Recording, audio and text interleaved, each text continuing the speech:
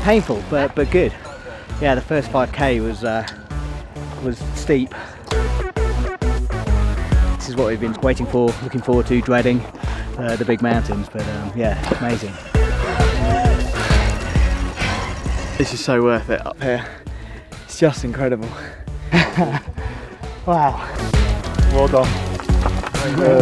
You kind of get taken in by all the scenery and the spectacular French countryside and the mountains and the running water and everything, and you tend to forget about how much effort you're putting into it. Oh, only 10 miles to go, eh?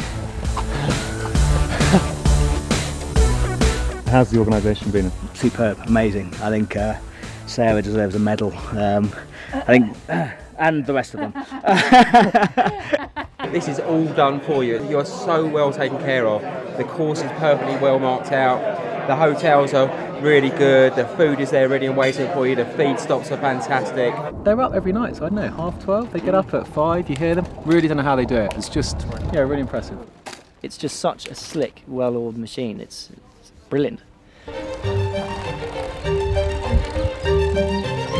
We now all know each other from all different parts of the business.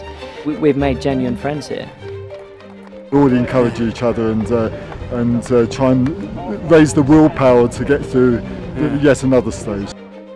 At the end of day one, you've got a group of people with the sudden realisation that everybody wants to achieve the same thing and that you can't do it on your own.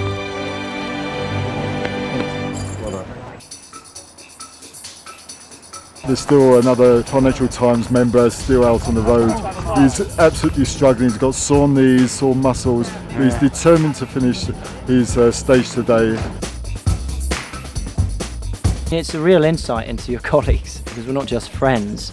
We've also seen each other suffering, and in some cases suffering terribly. You know, Pete Dodds is still not here tonight, and he's kept going, and seeing that in other people is quite inspiring. Well done. Another challenge. Well done. Oh wow, that was amazing. Yeah. Awesome. Well done. When you're coming up that last bit, you've got the mountain silhouetted. It does make it worthwhile. No, it's been great. And yeah, spent another day with some good people.